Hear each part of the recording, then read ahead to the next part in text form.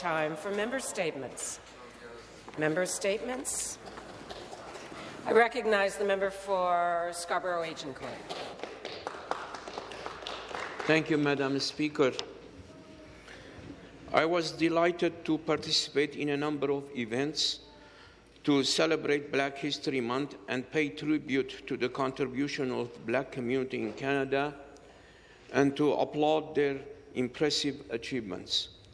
This year's theme was, quote, Black Excellence, a heritage to celebrate, a future to build, end of quote. We are proud of the Black community and their essential role in raising Canada's global stature to such high standards. The impact of Canada's Black community in education, medicine, art, culture, public service, economic development, politics, human rights, and so many other fields are too immense to mention here. Their sacrifices made Canada a beacon of democracy and human rights and paved the way for other persecuted people from all over the world to find refuge in Canada and get a new lease on life. We are grateful for your inspiring vision and influence. In addition to joining my Scarborough colleagues and organizing our own celebration in Scarborough, I attended the Plumbers and Pipe Fitters Union and International Union of Painters and Allied Traders celebrations at Queen's Park. I also attended events at the Taibu Community Health Center, Tropicana Community Services, and Afro Global Television. Thank you very much, Madam Speaker. Member statements. I recognize the member for Toronto Centre. Thank you very much, Speaker. Under this Conservative government, Ontario's justice system is in shambles. Everywhere access to justice is denied routinely. Ontario courts rank dead last in case backlogs and wait times nationwide. The Conservatives play politics with justice, appointing unqualified cronies, including a gun lobbyist, to select their next round of judges. Delays and denials of justice ruin lives. Criminals walk free and the innocent suffer behind bars. This isn't just about funding, it's about setting priorities. The government's budget ignores the crisis in our courts. This government released its budget 2 days ago. I scoured the budget. I was looking for funding in our courts, and it was not there. Not once did it mention bail, pre-detention, or court backlogs. It's easy for Ontarian survivors to give up and when their own government has given up on them. Today in the chamber sits two extraordinary women, Kate Alexander and Emily Agar, who have individually endured violent crimes against them only to have their cases tossed out because of court delays. Devastated, they watch their accused walk free and back into the community. Kate and Emily are here to demand tangible solutions, starting with the budget, not hollow assurances from the Premier and the Attorney General. We must thank Kate and Emily for their incredible strength, for coming here today, and for sharing their painful stories yet once again, in hopes that this government will actually come up with the solutions and fix our broken courts. Member statements. I recognize the member for Mississauga Malton. Speaker, the number one issue that I hear from the resident of Mississauga Malton is affordability. With increase in inflation, mortgage interest rate, economic uncertainty, it is resulting in stress to the residents.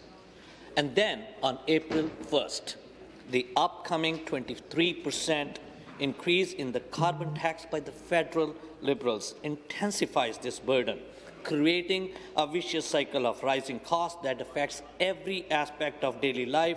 Increased gas prices lead to higher costs for everything, from groceries to borrowing, resulting in inflation that further strains household budgets.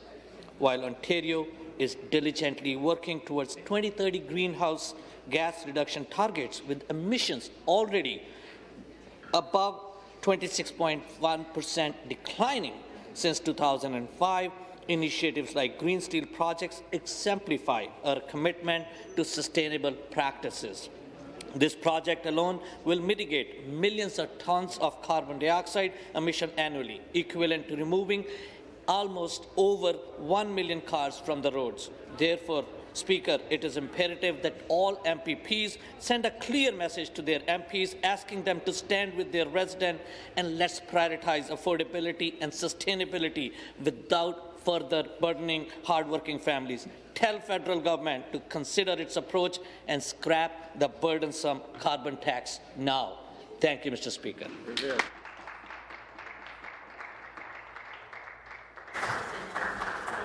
Thank you very much. Member statements. The member for Thunder Bay Superior North. Thank you, Speaker. Universities and colleges are incredibly important institutions. They are primary sites of research, and they are where the young and not so young go to learn critical thinking and specific subject and occupational knowledge. Tragically, post-secondary education in Ontario has been underfunded for the last 20 years at 43% less than the national average. Even with the injection of $1.3 billion divided over 3 years amongst our 60 public post-secondary institutions, Ontario will still be dead last. To be clear, no one wants to see tuition increased. Domestic tuition is far too high, and making up the difference by charging international students exorbitant fees has been, frankly, shameful. Far too many students, domestic and international, have to take on part-time jobs just to survive when they should be able to focus their time and energy on learning. On the faculty side, class sizes keep going up, as do the number of faculty on short-term, low-wage contracts who do not have the time to support students outside the classroom. Students and faculty are being squeezed on all sides, and the effects are showing up in mental health crises.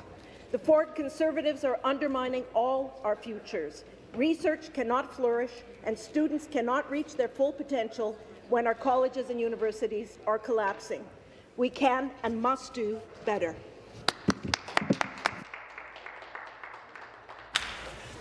Member statements. The member for Hastings, Lennox and Addington. Thank you and good morning, Speaker. Speaker, a few weeks ago, I had the chance to attend a funding announcement at Bancroft Fitness.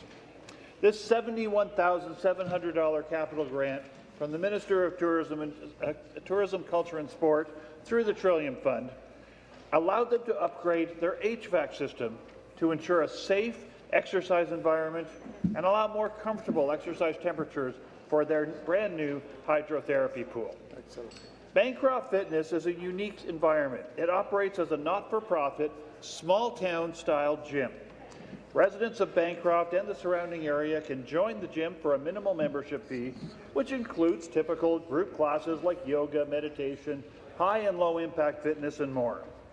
But Speaker, what's truly unique about this facility is the connection between health and fitness. Championed by Dr. Carolyn Brown over 20 years ago, she had a patient that was suffering from soft tissue pain after a car accident. And she realized that she couldn't use medicine to help that patient. So she partnered with a kinesiologist, Angela Carrera, to create a new fitness center. Bancroft Fitness promotes healthy fitness habits for individuals of all needs and all activity levels in direct partnership with the Bancroft Community Family Health Team. This is the first fitness facility in Ontario that partners directly with an Ontario Family Health Team. They provide programs like cardiac and pulmonary rehabilitation, where they provide exercise, education, and counselling. This is a healthcare innovation. So I want to express my congratulations to Bancroft Fitness on the improvements to your facility, and my thanks to the Ministry and the Ontario Trillium Fund for their support. Thank you, Speaker. Thank you very much. Member statements. The member for Parkdale High Park. I rise today with great concern over the inaction and provincial defunding of urgently needed supervised consumption services in Ontario. This will result in increased overdose deaths, undue burden on emergency response services, and will deny the rights of access to essential healthcare interventions and wraparound supports for people dealing with addiction. In 2018, when this Conservative government came to power, they arbitrarily capped funding to only 21 sites. sites. 6 years later, despite overwhelming need and local support, only 17 sites have been approved and funded. Now, even these handful of sites are under imminent threat of closure due to lack of funding. Communities across this province are declaring states of emergencies over this crisis. Sites are operating through the sacrifices of burnt-out frontline workers, keeping doors open through piecemeal donations. This is for basic life-saving services. An estimated 3,644 drug-related deaths just last year in Ontario, and over 20,000 deaths under this government's watch. The Conservative government is literally abandoning the most vulnerable and marginalized people in our province. The overdose crisis is impacting many in my community of Parkdale High Park and people across Toronto. But you know what, Speaker? It's worse in Northern Ontario, in Southwestern Ontario. It's smaller cities that are hardest hit by this crisis. Many communities that Conservative MPPs represent. These are preventable deaths. The government must stop ignoring this crisis. It's not going to go away unless you do something about it. Thank you.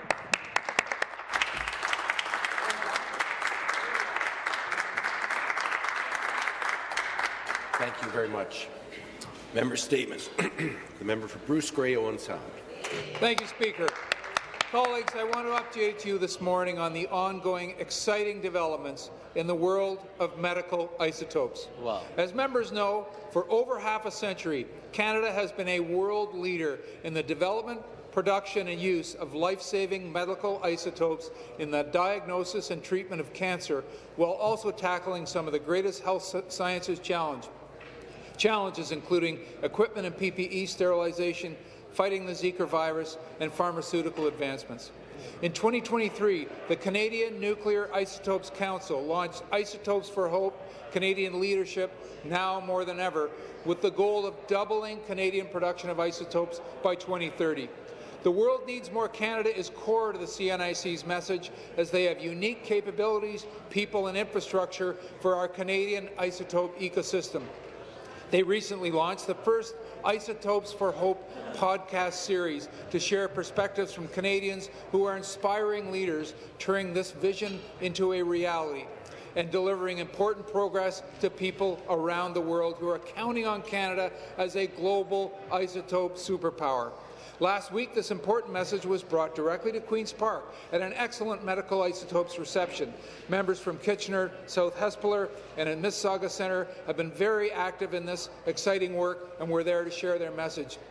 This ongoing work is absolutely excellent for Ontario, and we look forward to ongoing leadership and collaboration right here in Ontario to promote medical isotopes. Thank you, Speaker. Well said. Thank you very much. Member statements. The member for Canada, Carleton. Thank you, Speaker. Based on the overwhelming scientific consensus and lived experience, I know that climate change is real, and I believe it is our responsibility to act. Otherwise, it will be our children and our grandchildren who will be dealing with disaster after disaster. Speaker, it is a shame to see another budget that does nothing about the climate. This government loves to point fingers, but refuses to lift a finger to do something themselves. The only climate measure they've taken, the cancelling of cap and trade, has been a disaster. It cost the government $3 billion in penalties, and it shifted the cost of carbon from corporate polluters to the people of Ontario, an extra $300 a year. This government doesn't care about the climate, and they don't care about affordability. What will it take to have this government take the threat to the health, safety and security of Ontarians seriously? This recent budget has done nothing to help Ontario families with the mounting crises in affordability, health care, housing or the climate. This government does nothing but point fingers, write letters and blame others so they can continue to reward wealthy, connected corporate insiders at the expense of everyone else. Thank you very much. Member statements. The member for Oakville. Thank you very much, Speaker. April 1st, as we all know, is April Fool's Day. But you know what is not funny? On April 1st, the residents of Oakville, along with the rest of the province, will wake up to life being more expensive and more unaffordable. Shame. My constituents in Oakville have reached out to me concerned with the rising cost of living, especially the rising federal carbon tax. Just last week, I had residents come up to me at a local grocery store and mention how much the carbon tax hurts them. They are feeling the extra costs for basic activities such as driving their kids to soccer practice. At the Oakville Meals on Wheels Grant Recognition Program event I was at a week ago, residents were really appreciative of the funding they received, but very upset and worried by the rising tax hike coming on April 1st.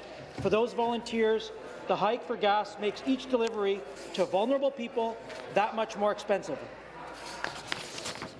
I am proud that our government, under the leadership of our Finance Minister and Premier Ford, are supporting families and businesses by proposing to extend the gas and fuel tax cuts until December 31st, 2024. We know every dollar helps, and this gas tax is another way to help keep the costs for Ontarians down. But that's not all. Renewal on license plate renewal fees and stickers that save vehicle owners $3.3 billion. And we launched the One Fare program, which will save commuters in Oakville $1,600 per year. As April 1st is around the corner, we continue to call on the federal government to scrap the tax. Thank you, Speaker. Thank you.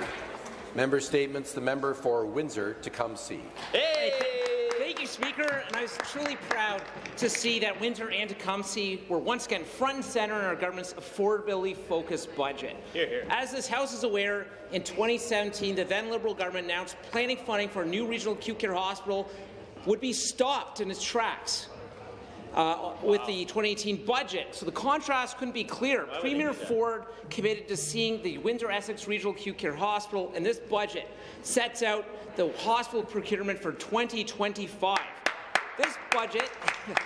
This budget also builds a new Banwell-EC Row interchange right at the boundary of Windsor and Tecumseh, a project that successive governments of all stripes outright ignored for 40 years until this government.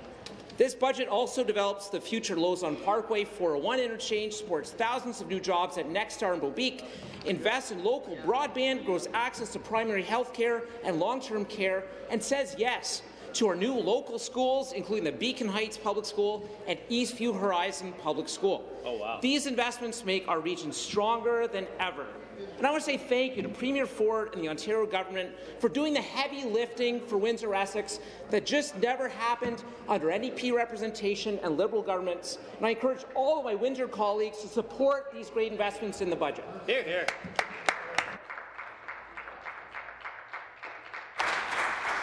Thank you very much. That concludes our member statements for this morning.